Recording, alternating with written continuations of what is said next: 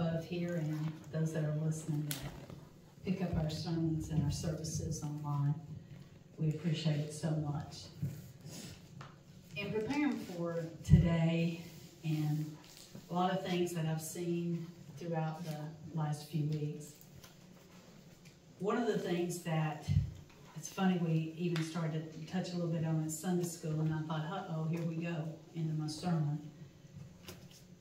But one of the things that is really weighs heavy on my heart and life is putting our faith into action. That's the title of today's sermon.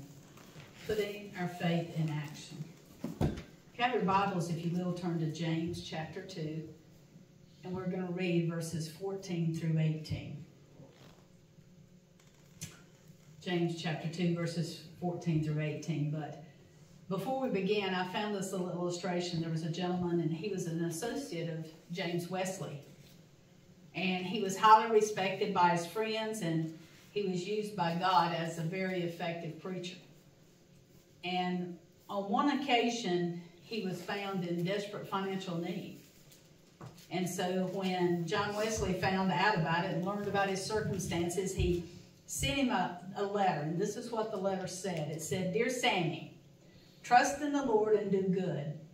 So shalt thou dwell in the land, and verily thou shalt be fed. Yours affectionately, John Wesley." But then attached to the back of that letter was a 5-pound note, which to us today is equivalent to $10. And so this gentleman's reply to John Wesley was, "Reverend and dear sir, I have often been struck with the beauty of the passage of Scripture quoted in your letter, but I must confess that I never saw such a useful expository note," and he was referring to the money, "on it. You know, someone has said you can't take the place of being helpful. And to profess faith in Jesus Christ, folks, as Lord and Savior, and ignore the needs of people around us and fellow believers and even those who are not is inconsistent. Jesus said that true faith translates into compassion and action. And the best way we can do that is what we're going to read today. You know, what is faith? What is faith? It's something that you live out in your daily lives. And according to James, there's 3 points we're going to look at this morning. Number 1, faith requires action. Number 2, faith requires compassion. And number 3, faith requires evidence. Let's read our scripture. James chapter 2, verses 14 through 18. And the scripture reads, "What that it profiteth, my brother, though a man say he have faith and have not works? Can faith save him? If a brother or sister be naked and destitute of food daily, and one of you say unto them, Depart in peace, be ye warmed and filled, notwithstanding ye give them not those things which are needful to the body, what does it profit? Even so, faith, if it hath not works, is dead, being alone. Yea, a man may say, Thou hast faith, and I have works. Show me thy faith without thy works, and I will show thee my faith by thy works." Let's talk about that today. Number 1, faith requires action. That's the first part of these scriptures. Let's break it down and see what it tells us. Can faith save you? Well, there was an early church father that said, take note of what spiritual understanding really is. It's not enough to just believe in intellectual sense, but there has to be some application to the belief. What's John's point? That's the point that James is making here. What good is faith that doesn't do anything? What good is it? In verse 14, James tells us, what good is it, dear brothers and sisters? What good is it if you say you have faith, but you don't show it in your actions? Can that kind of faith save anything? Well, no. There's 2 questions that we're asked in this. Number 1, about the faith without deeds. Number 1, what good is it? What's the answer? The answer is none. There's nothing good about faith if there's not any deeds. And can it save? No. And what does that first question imply? The first question implies a lack of uselessness of faithful without actions. The second question implies that we're lacking what salvation itself is. See, the impact that we have to understand is that a person who claims to have faith obviously has to know that it has to have works. Faith alone, faith is good, but without deeds, you're not obeying Jesus Christ, according to the scripture. Faith not accomplished by doings has no value. I can have faith all day long that the leaves in my yard will get raked. But unless I get out there with the rake or with the lawnmower and I rake the yard, the leaves are going to lay there. I can have faith that they can be gone, but they won't be gone unless I put action behind my faith. In the church world today, in our individual lives, we have to put the action behind the faith. Just faith can't save anyone. I can have faith all day long that God can save a person. But what leads that person to Jesus Christ? It's the action of showing them Jesus Christ. There has to be action behind faith. Because faith is in action. If we truly have faith in Jesus Christ and want what He wants us to do in this world, we're going to put the action behind it.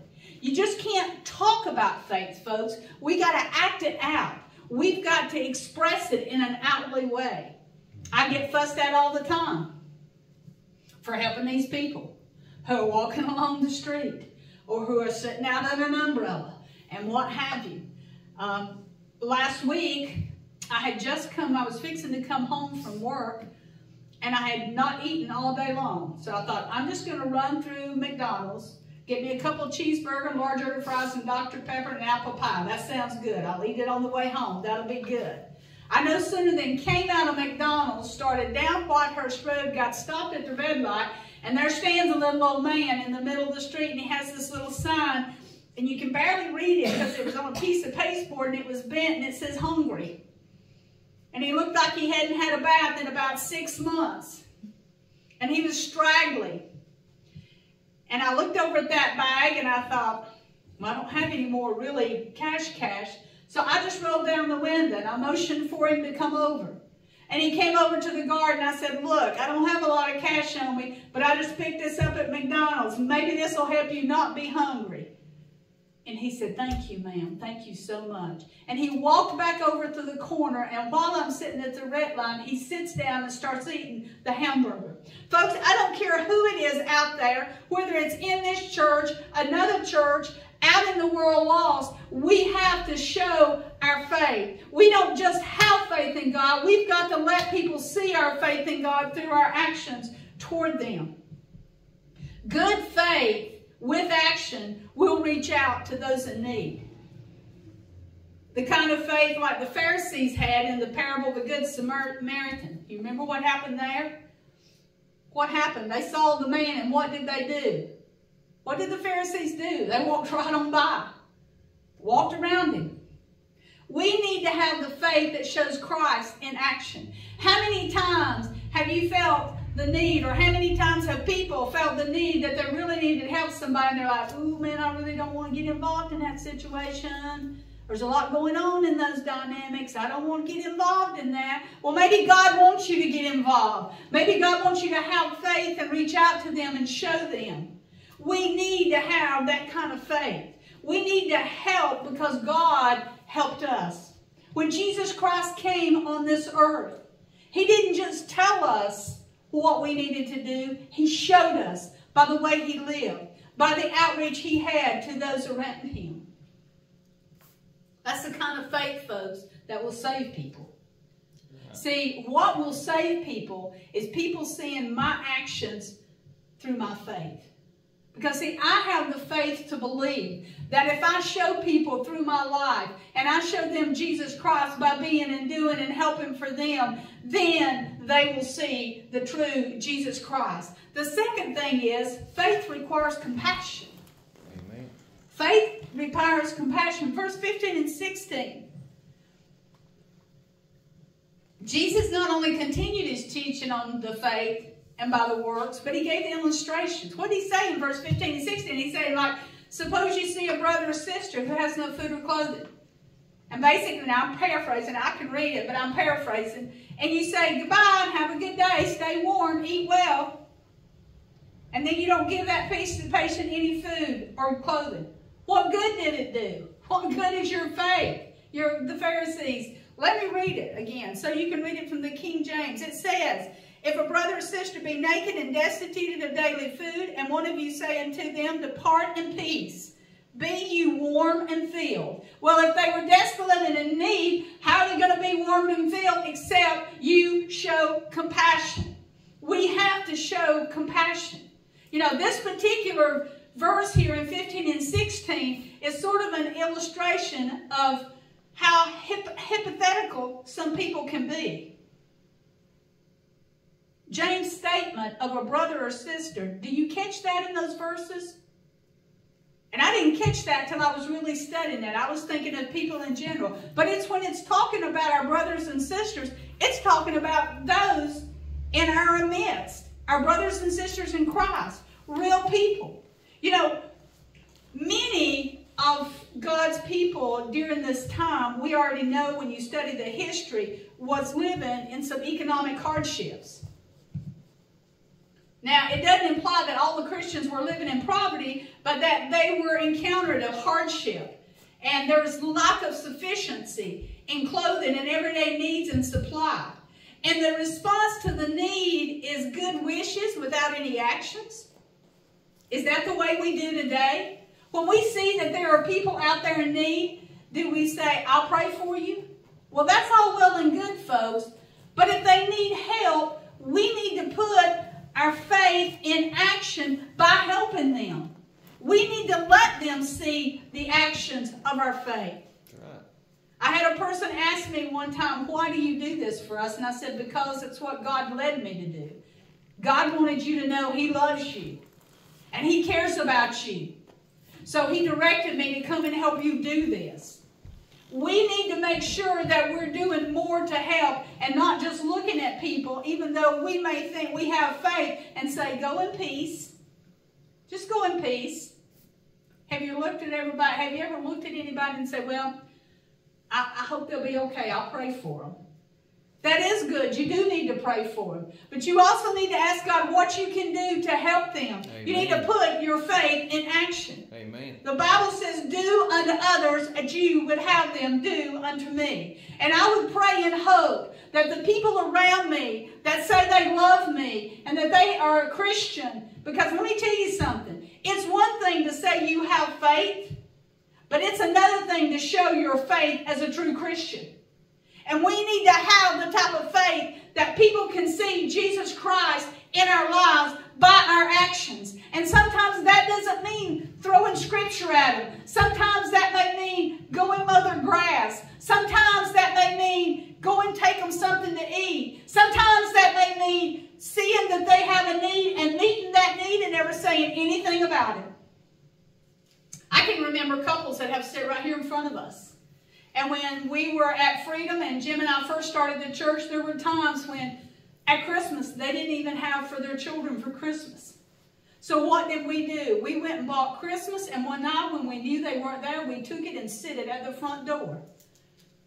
There's nothing I love more than for God to lay somebody on my heart and me doing something and never saying anything about it, because I want God to get the glory for what's going down there. Amen. I have faith that he will help me by helping them, for them to see.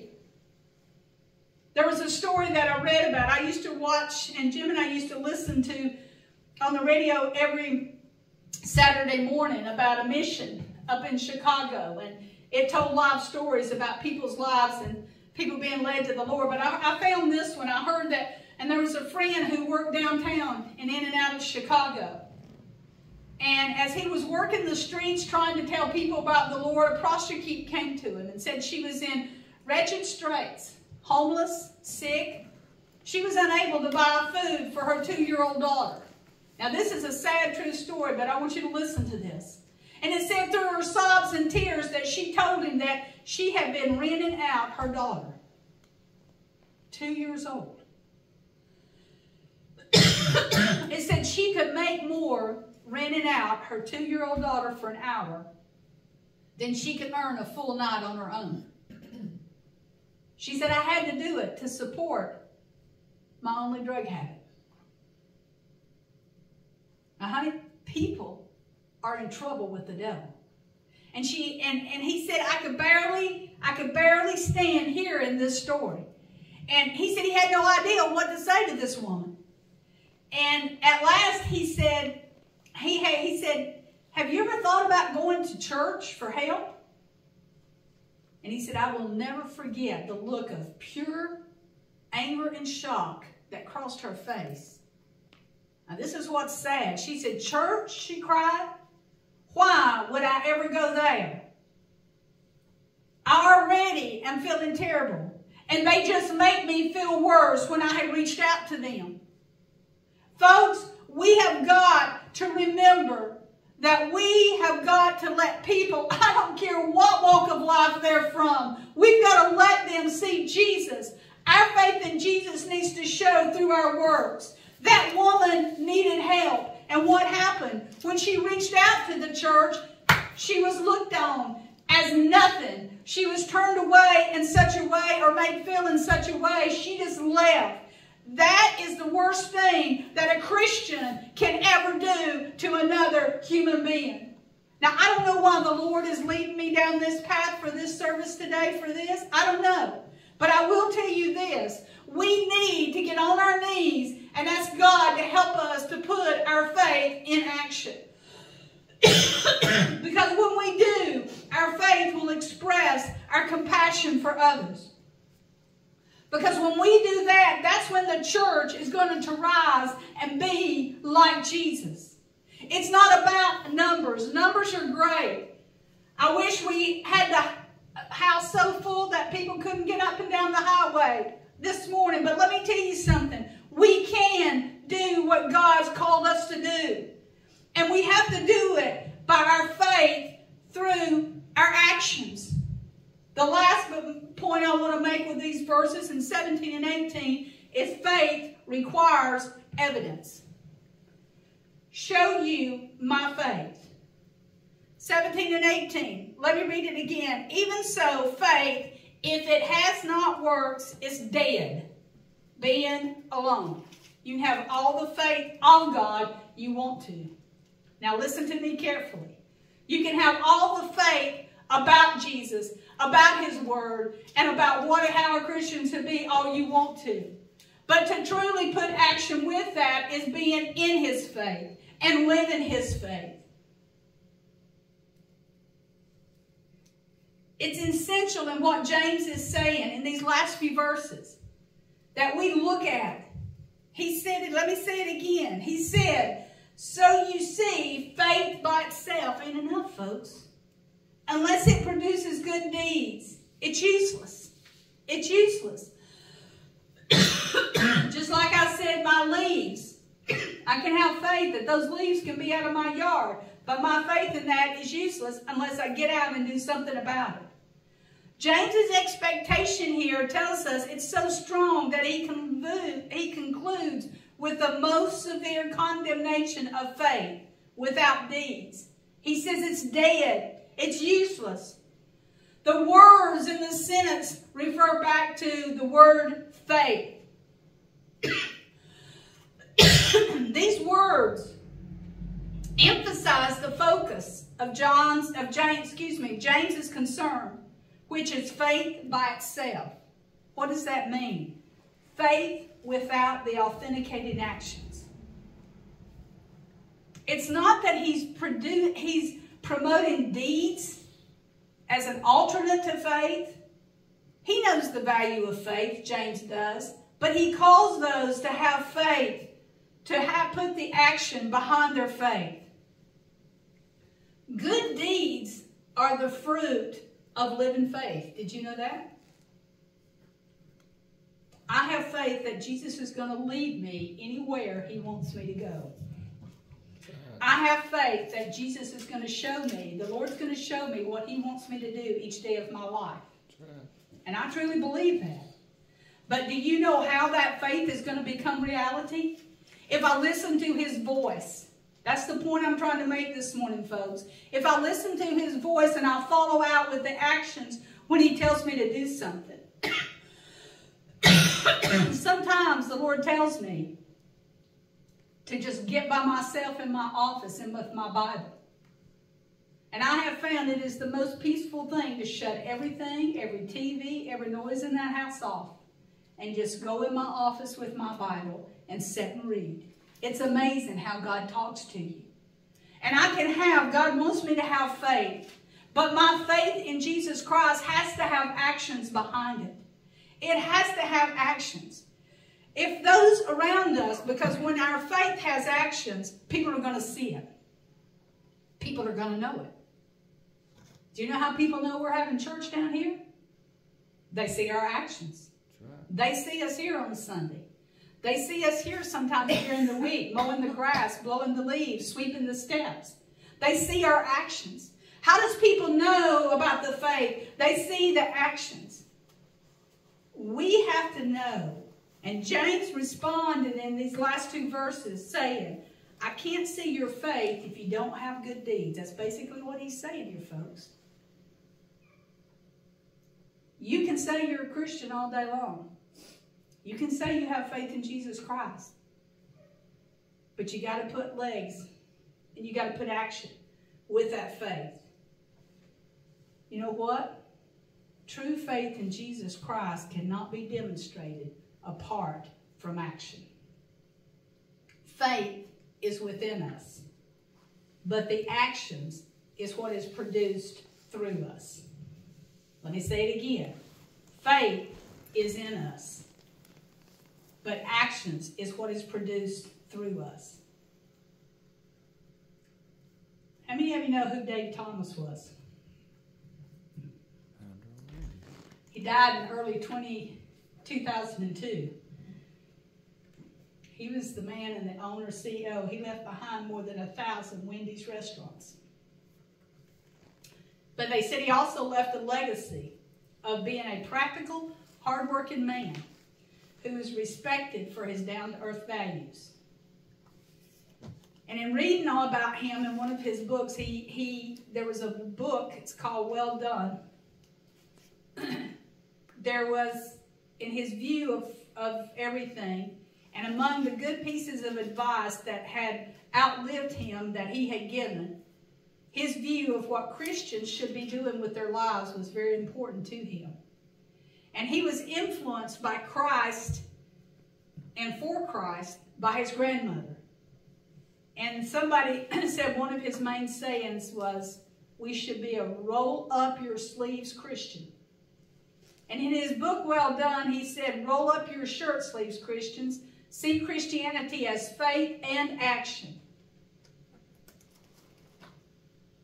He said they still make the time to talk with God through prayer, study Scripture with devotion, be super active in their church, and take their ministry to others to spread the good word.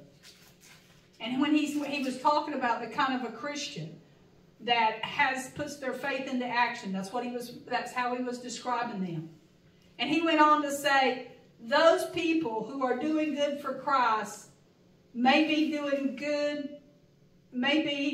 more good than all the well-known so-called Christians in the world. And what does that statement mean? Somebody said that statement meant more than the Wendy's triple burger with all that meat in it. He knew what hard work was, and he knew it was vital to be what he needed to be as a Christian. What are you saying to us, Donna? We need to be a roll-up-our-sleeve Christian. There's plenty to do. We need to get our faith and our actions together, because faith without our actions is dead and useless. I can have all the faith in the world that God's going to give me what to say, but if I don't say it when he gives it to me to say, it's absolutely useless. Right. I can have all the head knowledge I need. There's lots of people out here in the church world that are scholars. They have all the head knowledge in the world, but when it comes to putting the actions behind what they know, they're like a stump on a log. And folks, that is faith without action, and it is dead. Matthew 7:18 and 20. Let me read what it says.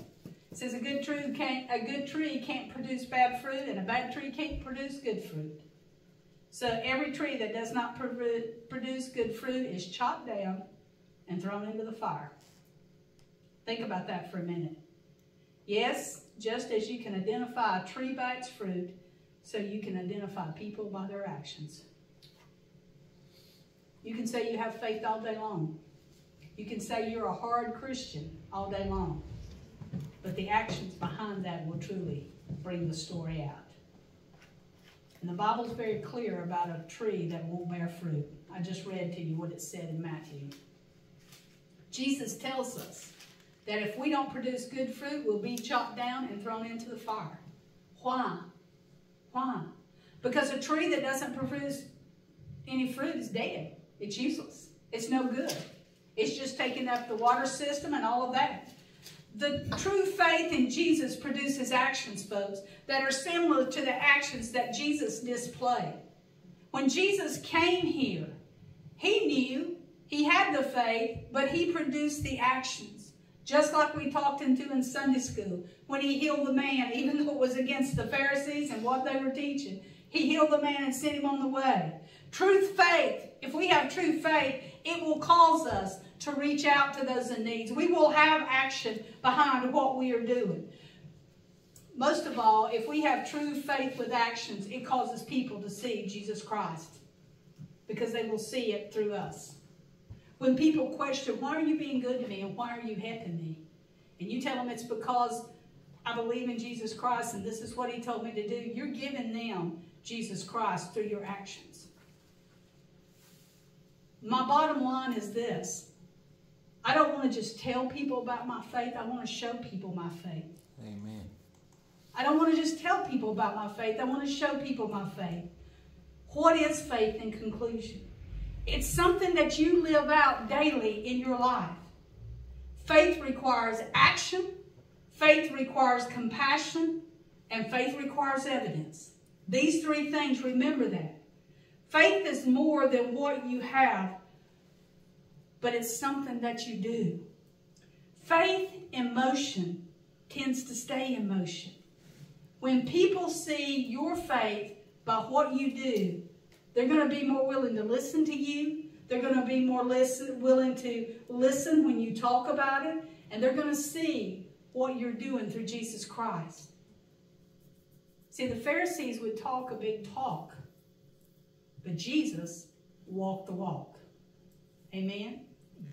You and I, folks, need to make sure that our faith is with action. Our faith has the action. We need to put our faith in action. And if we're not, if we don't have our faith in action by living out our faith daily, by doing what God's called us to do, we need to ask him to give us a bigger burden and more faith to be able to carry out and to give us what we need. Amen? Amen. Put our faith into action, as James told them here. Otherwise, we're spinning our wheels and it's dead. Amen?